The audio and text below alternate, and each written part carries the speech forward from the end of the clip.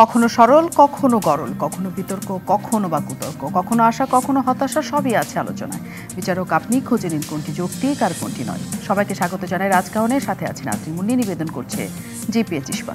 বৈশ্বিক মন্দা, ডলার সংকট আর যুদ্ধের প্রভাবে টালমাটাল অর্থনীতিতে আজ সংসদে আগামী অর্থ বছরের বাজেট পেশ করেছেন অর্থমন্ত্রী। অন্যান্য বছরের মতো সরকারের আয় ব্যয়ের হিসাব মেলানোই শুধু নয়, বরং এবছর বাজেট দিতে হয়েছে আগামী নির্বাচন সামনে রেখে জনগণের জীবনযাত্রা সহনীয় করার চ্যালেঞ্জকেও সামনে রেখে 2023-24 অর্থ বছরের প্রস্তাবিত বাজেটের আকার 7,61,785 কোটি টাকা ধরা হয়েছে। নির্বাচনী এই বাজেটে রাজস্ব এবং বিদেশি অনুদান থেকে 5,03,900 কোটি টাকা আসবে বলে অনুমান করছে সরকার। বাকি 33% মেটানো হবে দেশি বিদেশি উৎস থেকে ঋণ নিয়ে। এর মধ্যে এনবিআর আদায় করে দেবে 4,30,000 কোটি টাকা, আর এই আদায়ে সকল ঋণধারীকে কমপক্ষে 2,000 টাকা দিতে হবে। এমনিতেই নিত্য খরচ সামলাতে হিমশিম মানুষের জন্য বাড়ল আরেক ব্যয়। জিনিসপত্রের দাম নাগালে রাখতে চায় সরকার, আর তা করতে হলে কমাতে হবে মূল্যস্ফীতি। কিন্তু ব্যয় মেটাতে ব্যাংকগুলোর কাছ থেকে ঋণ নেওয়ার যে পরিকল্পনা করা হয়েছে, তাতে কি দাবিয়ে রাখা যাবে মূল্যস্ফীতির পাগলা ঘোড়াকে? এর মধ্যেই দরিদ্রের পাশে দাঁড়াতে বাড়ানো হয়েছে সামাজিক নিরাপত্তা বেষ্টনী, আছে পেনশন স্কিমের মতো সুখবরও। কিন্তু আসলে কি এই বাজেট জনগণকে স্বস্তি দেবে? বিশ্বমন্দাকে পেছনে ফেলে এই বাজেট কি হয়ে উঠতে পারবে নির্বাচনী বাজেট? আসলেই এই বাজেট কতটা হলো জনবান্ধব? এই সব নিয়ে আলোচনায় আজ কাহন স্টুডিওতে আছেন পরিকল্পনা প্রতিমন্ত্রী ডক্টর শামসুল আলম, আছেন এফবিসিসিআর সাবেক সভাপতি আব্দুল মাতলুব আহমেদ, এবং আছেন অগ্রণী ব্যাংক লিমিটেডের সাবেক ব্যবস্থাপনা পরিচালক সৈয়দ আবু নাসের বখতিয়ার আহমেদ। দর্শক, আপনারা আছেন আমাদের সাথে। আয় ব্যয়ের জটিল হিসাবের বাইরেও আমরা জানি সকলেই অন্তত বোঝেন কোন জিনিস তাদের বেশি দামে কিনতে হবে বা কোন জিনিস একটুখানি স্বস্তি দিবে তাদের। সামনের অর্থ বছরটি কেমন হবে তাদের জীবনযাত্রার ব্যয়, সেটি নিয়েও আমরা জানি নানাজনের নানা আগ্রহ আছে। কেমন করে সামাজিক নিরাপত্তা বেষ্টনীর মধ্যে কেউ পড়বেন এবং অর্থনৈতিক মন্দার সময় নিজেরা জীবনযাপন করবেন, সেই দিকেও নিশ্চয়ই সবার আগ্রহের জায়গা আছে। আমরা একটু সহজ করে আজকে বাজেটকে বুঝতে চাই আমাদের অতিথিদের কাছ থেকে। অনেক ধন্যবাদ অতিথি যারা আমাদের সাথে যুক্ত হয়েছেন এবং যারা দর্শক আমাদের সাথে আছেন। আমি শুরুতেই চলে যেতে চাই আব্দুল মাতলুব আহমেদের কাছে। অনেক ধন্যবাদ, আপনি আমাদের সাথে আছেন। আমি এক কথায় যদি সহজ প্রশ্ন করি, কেমন লেগেছে আসলে বাজেট? এই বাজেট কি মানুষের একটুখানি স্বস্তি দিবে কিনা সামনে? ধন্যবাদ আপনাকে। বাজেট দিন আজকে। বিগত বছরে সবসময় বাজেট আসলে আমরা খুব চিন্তায় থাকতাম কি হবে ব্যবসায় কি হবে। এবারে বাজেটে কিন্তু আমরা ওই চিন্তাটা করি নাই, কারণ আমরা বিগত 3 বছর কোভিড থেকে শুরু করার পর থেকে আমরা দেখেছি যে যত চ্যালেঞ্জ আসে সরকার কিন্তু যেভাবেই হোক শিল্প বাণিজ্য এবং জনগণের জন্য চেষ্টা করে যান। আমার এখনও মনে আছে কোভিডের সময় আমরা প্রণোদনা পেয়ে গেছিলাম। আমরা বলার আগেই মাননীয় প্রধানমন্ত্রী জননেত্রী শেখ হাসিনা আমাদের প্রণোদনা দিয়েছিলেন। তারপরে যে বাজেট আসছিল সেটা দেবার বাজেট ছিল, নেবার বাজেট ছিল না, সরকার আমাদেরকে দিচ্ছিলেন। এবারে যে বাজেটটা আছে এটা আমি দেখতে পাচ্ছি এবং আমি উপলব্ধি করতে পারছি যে সরকার খুব একটা গুড পজিশন থেকে বাজেটটা দিচ্ছেন তা না। চারদিকে বিশ্বে যুদ্ধ হচ্ছে, তারপরে আমাদের অনেক জায়গায় অনেক চ্যালেঞ্জেস রয়ে গেছে। এই চ্যালেঞ্জগুলোকে ফেস করে আর সবচেয়ে বড় জিনিসটা হচ্ছে যে এবারের বাজেটটা ইলেকশন ইয়ারের বাজেট পড়ে গেছে। ইলেকশন ইয়ারের বাজেটটা খুব কঠিন হয়, কারণ 6 মাস পরেই হয়তো ইলেকশন হবে, তখন আবার নতুন সরকার গঠন করে নতুন করে আগাতে হয়। এই জন্য এই বাজেটে সরকার চেষ্টা করেন যে আরও কিছু সফট হওয়া যায় কিনা, জনগণের কাছে সব কিছু স্বস্তি করে দেওয়া হয় কিনা। চ্যালেঞ্জটা ছিল যে এবারের ইনফ্লেশনটা তো অনেক হাই, প্রায় 9+। সেটাকে সরকার কিন্তু এই বাজেটে বলেছেন যে 6+ নিয়ে আসতে চাচ্ছেন। সেই জন্য ইটস এ গুড সাইন যে সরকার চাচ্ছেন ইনফ্লেশনটাকে কমাতে।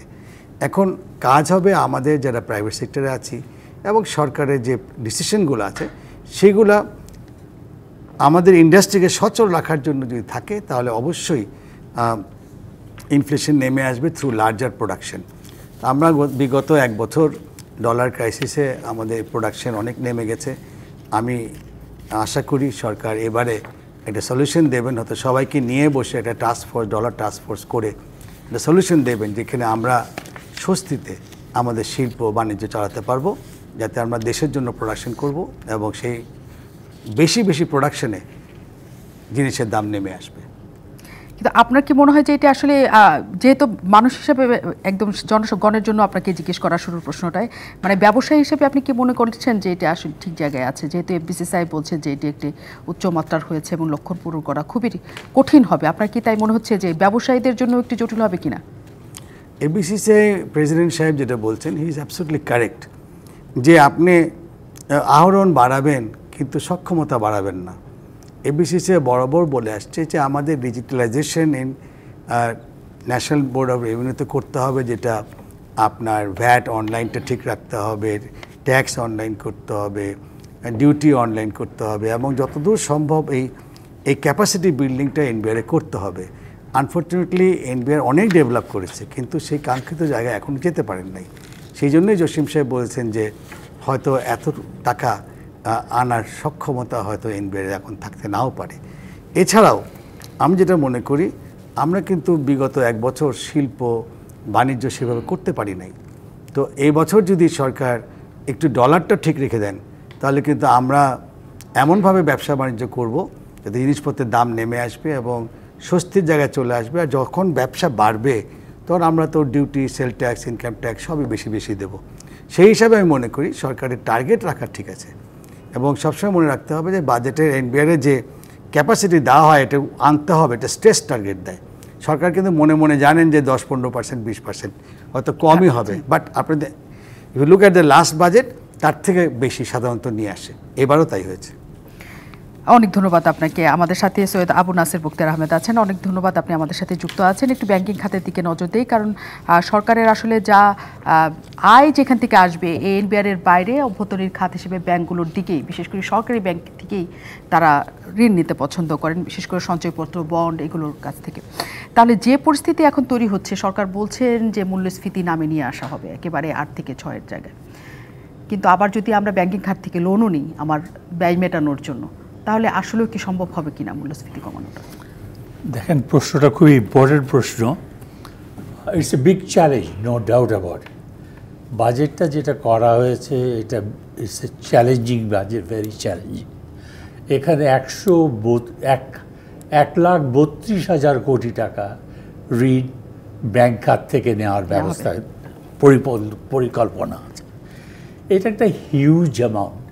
এই অ্যামাউন্টটা কিন্তু যাওয়া উচিত যারা বিজনেসম্যান, যারা এক্সপোর্ট ওরিয়েন্টেড বিজনেসের সঙ্গে জড়িত, যারা নিউ এন্টারপ্রেনার, তাদের কাছে যাওয়া উচিত। এখন তারা কিন্তু এটার বেনিফিট পাবে না যদি সরকারি খাতে ঋণটা bank is force to give. তখন হবে কি, যে যারা এই যে এক্সপোর্ট ওরিয়েন্টেড ইন্ডাস্ট্রিজে যাদের বিএমআরই করতে হয়, মডার্নাইজেশন করতে হবে, সেগুলি কিন্তু তারা ইম্পোর্ট, ক্যাপিটাল মেশিনারি ইম্পোর্ট করতে বাধাপ্রাপ্ত হবে, ডলার ক্রাইসিস থাকবে। তারপরে যারা র মেটেরিয়াল ইম্পোর্ট করতে হয়, যেগুলি ইম্পোর্টেড এইসব এক্সপোর্ট ওরিয়েন্টেড ইন্ডাস্ট্রিজের জন্য, সেখানেও কিন্তু তারা বাধাপ্রাপ্ত হবে। তো আমি মনে করি এটা একটা বিরাট চ্যালেঞ্জ। সরকারের প্ল্যান থাকা উচিত ছিল ক্যাপিটাল মার্কেট, বন্ড মার্কেট, তারপর ট্রেজারি এগুলিকে আরও সচ্ছল করে নিয়ে ওইখান থেকে যদি পারত, কিন্তু চেষ্টা করা হচ্ছে, না হয় আমি বলবো যে ক্রেডিট গোজ টু দেম, কিন্তু আরও বেশি সচেষ্ট থাকা উচিত ছিল। এবং ওইখান থেকে যদি এটা হতো, তাহলে কিন্তু এই প্রাইভেট সেক্টরে যেগুলি ইনভেস্টার থাকবে তাদের ক্ষতি হতো না। আরেকটা ইম্পর্টেন্ট জিনিস হলো যে সঞ্চয়পত্র থেকে কিন্তু দেখা গেছে সবসময় একটা ভালো অ্যামাউন্ট পাওয়া যেত, কিন্তু সঞ্চয়পত্র গত 1 বছর থেকে যে ভেরিয়াস রেস্ট্রিকশনস ইম্পোজ করা হয়েছে, এটার জন্য কিন্তু লোকে কম কিনেছে বা কিনতে আগ্রহী দেখাচ্ছে। আমি জানি না এটা সরকার কি বেসিসে চিন্তা ভাবনা করে, এখানে আমাদের মাননীয় পরিকল্পনা মন্ত্রী সাহেব আছেন, এখানে ভাই আছেন আমাদের, উনিও বলতে পারবেন এটা কেন এটা হলো, আমি নিজেও বুঝি না। আমরা দেখেছি আগে কিন্তু ইট ওয়াজ ইজি, আমরা যারা রিটায়ার্ড স্টেক হোল্ডার্স ছিলাম, রিটায়ার্ড মানে চাকরি নাই, কিন্তু আমাদের স্মল ইনভেস্টমেন্ট আছে, আমরা সেখানে যে সঞ্চয়পত্র কিনতাম, মাসিক হারে ডাবল ডিজিট পেতাম, 11% বা 12%। এটা কিন্তু সংসার চলে যেত। কিন্তু আনফর্চুনেটলি সেদিকে তারা ডিসকারেজ করছে। আমি জানি না, এটা ঠিক বুঝতে পারছি না, এটা আমার প্রশ্ন থেকেই যাবে সরকারের। আমি আপনার প্রশ্ন নিয়েই মাননীয় প্রতিমন্ত্রীর কাছে ফিরি। অনেক ধন্যবাদ মাননীয় প্রতিমন্ত্রী, আপনি আমাদের সাথে যুক্ত আছেন। একদম ম্যাক্রো ইকোনমি থেকে একটু মাইক্রো থেকেই শুরু করি আমরা, যেহেতু সঞ্চয়পত্রের এই ঘটনা দিয়ে শুরু করেছেন সৈয়দ আবু নাসির বখতিয়ার আহমেদ। সেটি আজকে বোধহয় সবচেয়ে আলোচনার বিষয়, কয়েকদিন যাবতই সেটা আলোচনাতে ছিল। সেটা হচ্ছে যে রিটার্ন থাকুক আর না থাকুক 2000 টাকা করে সবাইকে দিতে হবে, টিআইএনধারী যারা আছেন।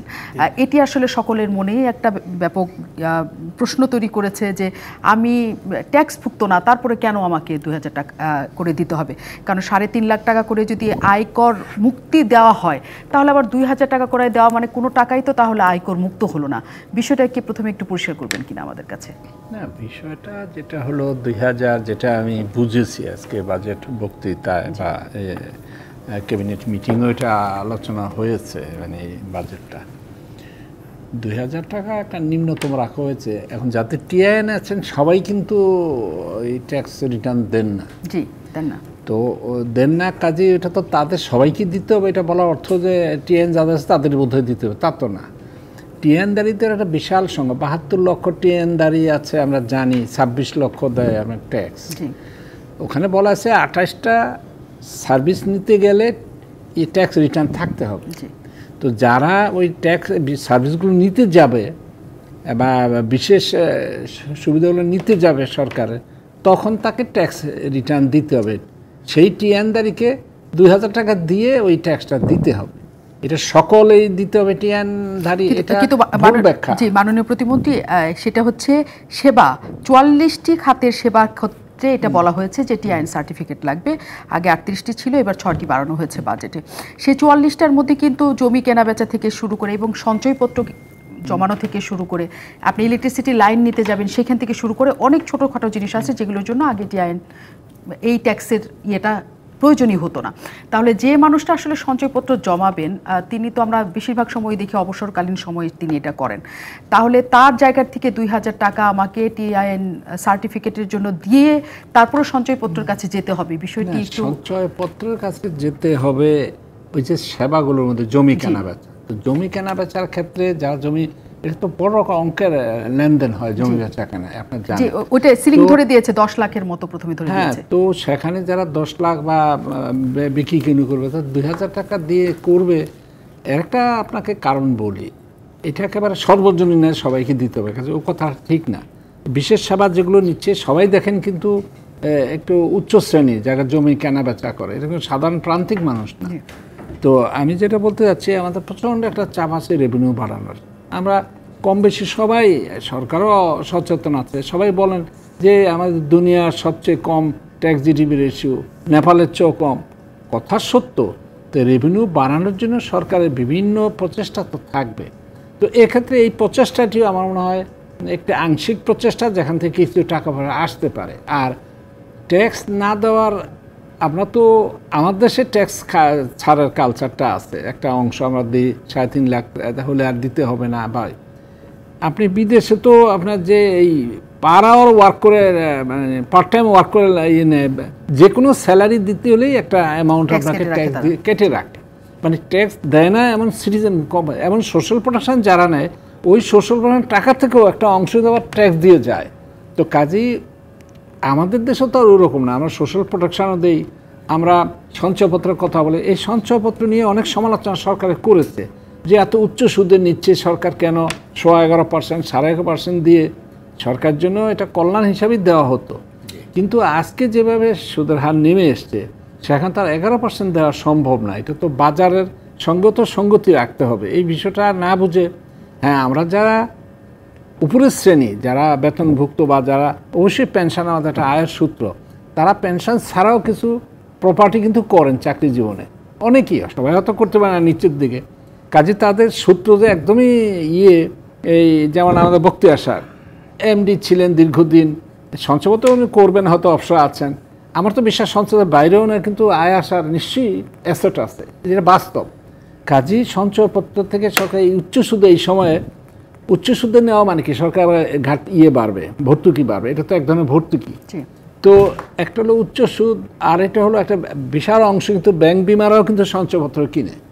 তো কাজেই সেখানে সব জায়গায় এই উচ্চ সুদে দিতে হবে এমনটা কিন্তু নিশ্চয়ই না, কিন্তু সব জায়গায় যদি একটু জিনিস অ্যাড করি স্যারের সঙ্গে, আমাদের কিন্তু ট্যাক্স রেটটা বাড়ানো হয়েছে এবং সেই ট্যাক্স রেট বাড়াবার জন্যই এটা পরিধিটা যেতে বেড়েছে। একটা মিনিমাম ট্যাক্স সিলিং করা হচ্ছে 2000 টাকা। এটা যদি একটু কেউ দেখে থাকে তাহলে ওটা নিশ্চয়ই মার্ক করে থাকবে। এইটার জন্য হয়তো 2000 টাকা করে মিনিমাম যেটা সেটাকে চার্জ করার কথা বলা হয়েছে। কিন্তু আমরা যেহেতু ট্যাক্স রেটটা নিশ্চয়ই অনেক কম ছিল, জালটিকে আরো ছড়ানো হয়েছে যাতে কিছু, কিন্তু এই 30 লাখ দেয় বা 30 লাখ দিচ্ছে না, সে 30 লাখের কাছে 2,000 করে নিয়ে আসলে খুব বেশি যে সেখানে হবে তা না, যদি এটা চর্চার মধ্যে চলে আসবে সেটাই হয়তো একটা লাভ হবে। কিন্তু সেখানে আমরা সব জায়গায় যদি দেখি যে সরকার এক ধরনের রক্ষণশীল ভাবে নিয়েছেন বাজেটের ক্ষেত্রে, আমরা প্রশাসনের ক্ষেত্রে তো সেটা যেখানে ব্যয় আছে, আমরা সর্বোচ্চ ব্যয় সেখানে দেখছি প্রায় 3 লাখ কোটি টাকার মতো ব্যয় সেখানে হবে। সেখানে তো আমরা দেখছি না যে একটুখানি রক্ষণশীল হয়ে সেখানে ব্যয় করার কথা চিন্তা করা হচ্ছে। সরকারের ব্যয়গুলো বেতন ভাতা, তো আমরা সরকারি জনবল তো বাড়ছে, আগের জনবল এখন তো পার্থক্য আছে। আজকে থেকে 10 বছর যে জনবল আমার 9 গুণ বেড়ে গেল বাজেটের সাইজ, অবশ্যই 9 গুণ কিন্তু জনবল বাড়েনি, বাড়ছে 2 গুণ থেকে 3 গুণ। একটা বর্ধিত অ্যাপয়েন্টমেন্ট তো প্রত্যেক বছরই হচ্ছে, রিটায়ার করে কিছু মারা যায় সেটাও আছে। তো যেহেতু বহুমুখী কর্মকাণ্ড চলছে অর্থনীতিতে, আর সরকারের ক্ষেত্রে যে নিয়োগগুলো বেড়েছে বা জনবল, তো সেটাও তো হিসেবে নিতে হবে। কাজেই সরকারের ব্যয় বলতে তো আমরা আমরা যেটা সামাজিক সুরক্ষা ব্যয়, এই সুরক্ষা ব্যয় তো 1,26,000, এই টাকাটা কোত্থেকে আসবে? এটাও তো আসতে হবে, আমরা সরকারকে এটা সংগ্রহ করতে হয়। এইটা দিতে গিয়ে তো আবার আমি ব্যাংকের থেকে সমাজকর্মী 11% সুদ দিতে নেওয়া ঠিক হবে না সাধারণ অর্থনৈতিক বিবেচনায়। তো কাজেই সরকারের আমি মনে করি ব্যয় কমানোর, সরকারি বেতন ভাতা কমানোর তো আর সুযোগ নেই। ব্যয় কমানোর জন্যই তো আপনার এখন পর্যন্ত 3 বছর হলো আমাদের মূল্যস্ফীতি চলছে, সরকার তো এর সঙ্গে সঙ্গে আপনার ডিয়ারনেস অ্যালাউন্স বা মহার্ঘ ভাতা দেয়নি, ওই ব্যয় সংকোচন চিন্তা করেই দেয়নি। তা না হলে তো সবাই তো বেতনভোগীরা কষ্টও পাচ্ছে। তো এই বিষয়টা যে একটু সহনীয়ভাবে যাওয়া হচ্ছে সরকারের ব্যয়টাকে সীমিত রাখার জন্যই, এবং সরকারের ব্যয় সীমিত রাখার জন্যই প্রকল্প ব্যয় আমরা অনেক কমিয়েছি, যেটা আরও করার কথা ছিল। আমরা সেটা দেখেছি যে আলাদা করে কোনো কিছু প্রকল্প নতুন করে শুধু মেগা প্রকল্পগুলি সম্পূর্ণ করার কথা আপনারা সেখানে বলেছেন, কিন্তু যে ব্যয় সংকোচনের কথা বলা হচ্ছে, কিন্তু যেটা লাগে আপনারা সেটা বলছেন, কিন্তু সেই ট্যাক্স বাড়ানোর ক্ষেত্রে খুব জনগণের কাছেই আবার যাওয়া হচ্ছে। নির্বাচনী বাজেট বলা হচ্ছে, কারণ নির্বাচনের আগে এক ধরনের সন্তুষ্টির জায়গা মানুষের কাছে থাকাটা দরকার।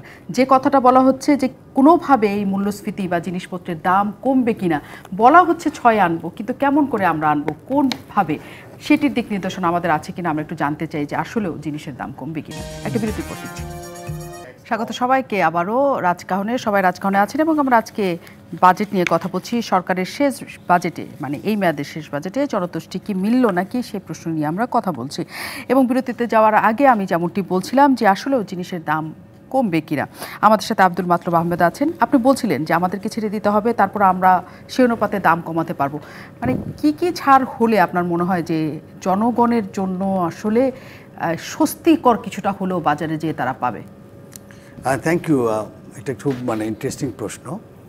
সবসময় মনে রাখতে হবে বেসিক প্রাইসের বেসিক হচ্ছে সাপ্লাই অ্যান্ড ডিমান্ড। আমাদের সাপ্লাই যদি আমরা কমিয়ে দিই আর ডিমান্ড যদি থাকে তাহলে দাম বেড়ে যাবে। তো সবসময় সবখানেই হলো সাপ্লাই বাড়ানো কিংবা এনশিওর করা, সাপ্লাই করা। যেমন রামাদান টাইমে যে গভর্নমেন্ট এনশিওর করে যে নিত্য প্রয়োজনীয় জিনিসগুলো আছে, স্টকে আছে কিংবা পাইপলাইনে আছে। আজকে আমাদের সবচেয়ে বড় বাধা হলো আমরা এলসি খুলতে পারছি না। কান্ট্রি তো মোটামুটি ইম্পোর্ট বেসড। আপনার যদি ভোজ্য তেল খেতে হয় তার তো র মেটেরিয়াল আনতে হবে বাইরের থেকে, আমাদের তো ভোজ্য তেলের র মেটেরিয়াল এখনও আসে নাই।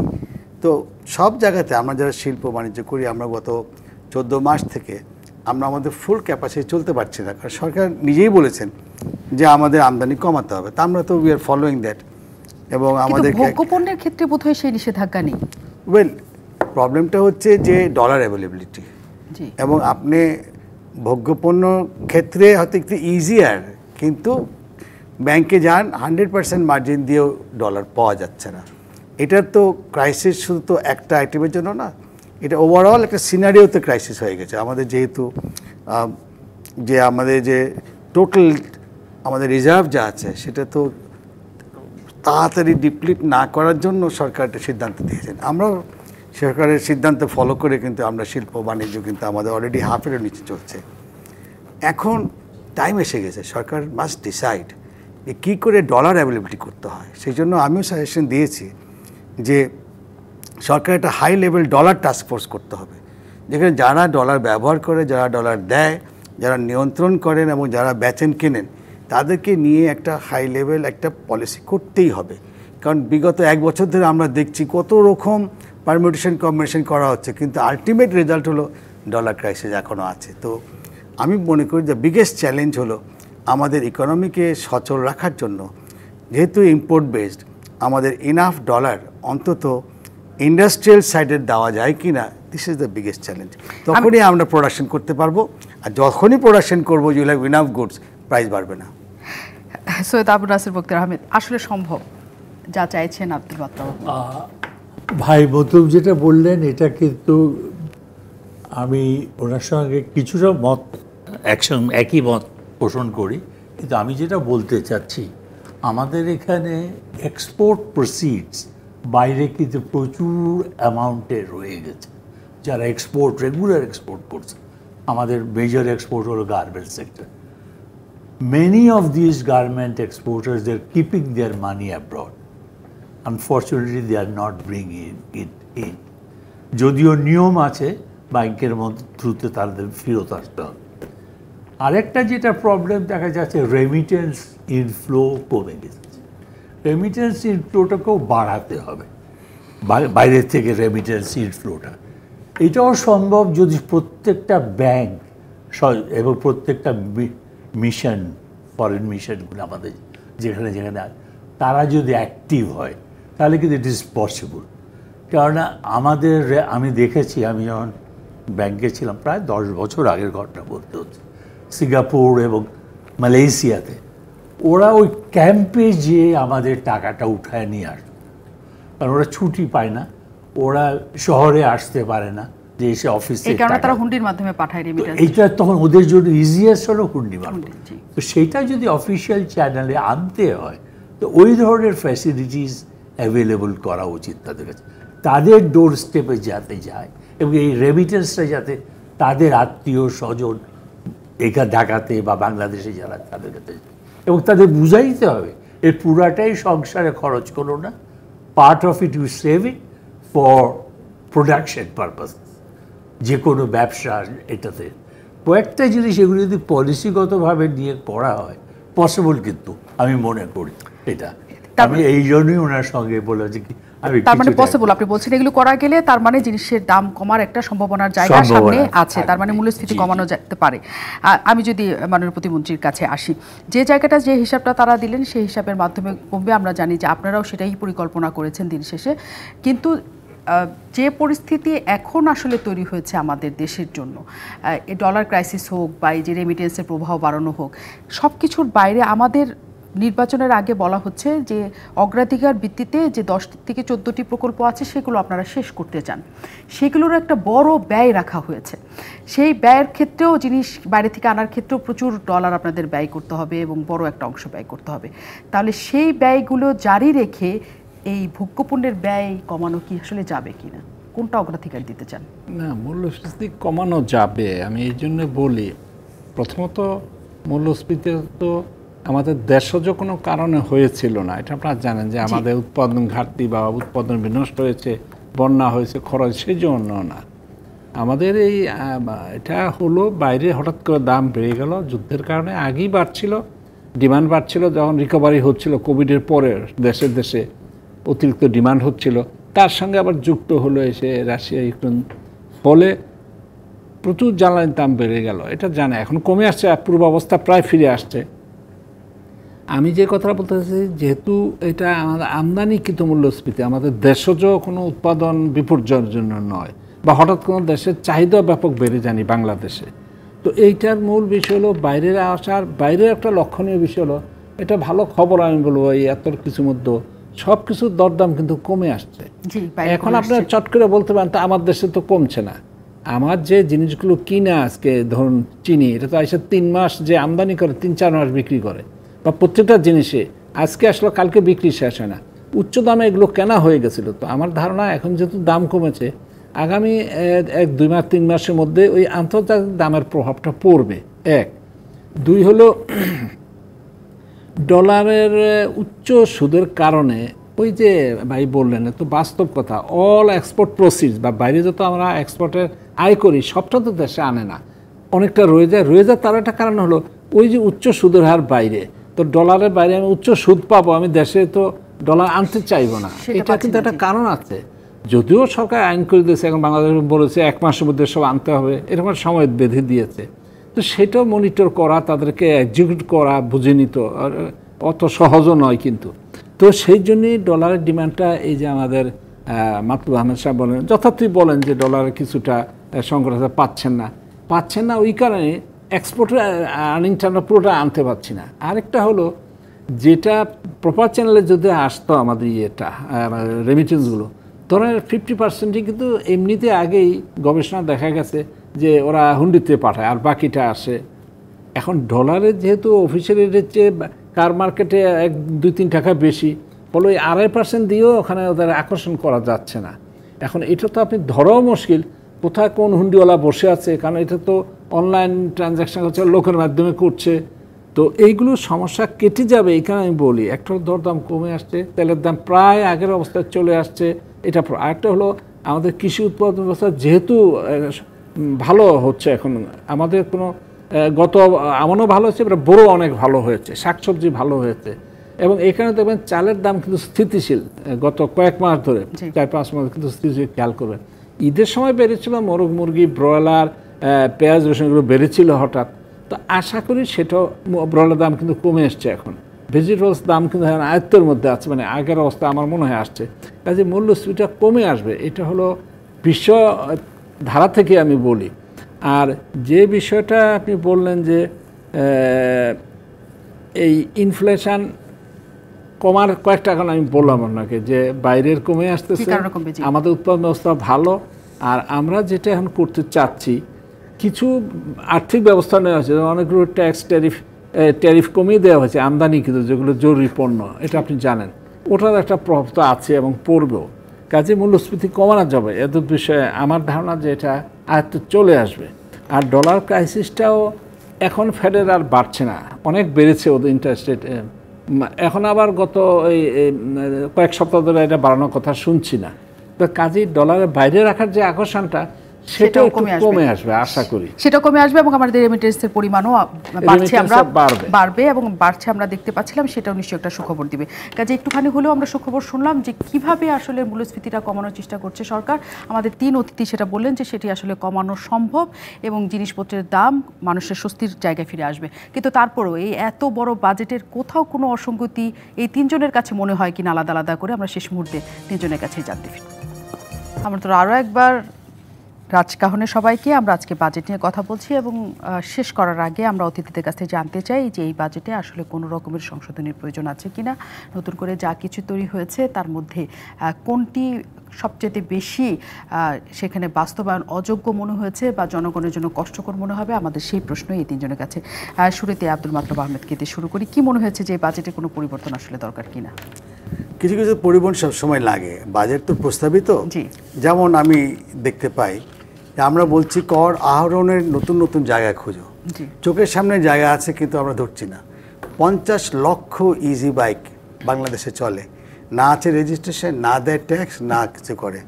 খালি যদি এক একটা মানে মাসে 1000 করেও যদি চার্জ করতো তাহলে প্রায় 5000 কোটি টাকা খালি একটা সেক্টর থেকে আসে। কই বাজেটে এই কথা বলা হয় না?